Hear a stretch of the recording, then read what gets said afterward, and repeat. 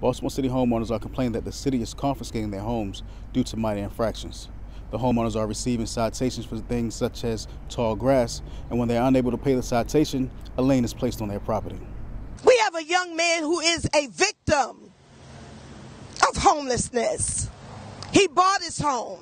His home is paid for. I went to court several times, showed them the work was being done, showed them when the work was signed off, finished by a city inspector, but now they're still coming after me.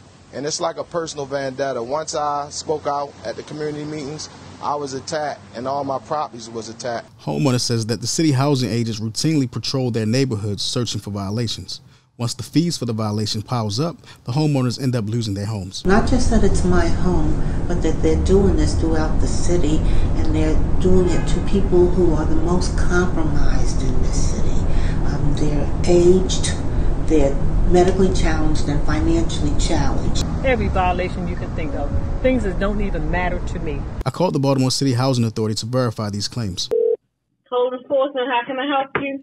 Is it possible to lose your property if you get too many violations or you have unpaid fees? Yeah. We issue you violation notices, and you don't respond to them, then we issue you citations. You don't respond to them. After a while, we send them to our legal department. If you don't comply with them, and then it goes to lien review, then the court step in. Y'all talk about the homeless, but y'all making residents homeless. This is a problem that's been going on for years. City homeowners are complaining that this treatment is unfair and a bit hypocritical, citing that a lot of the city-owned properties are often in worse conditions than that of the homeowners.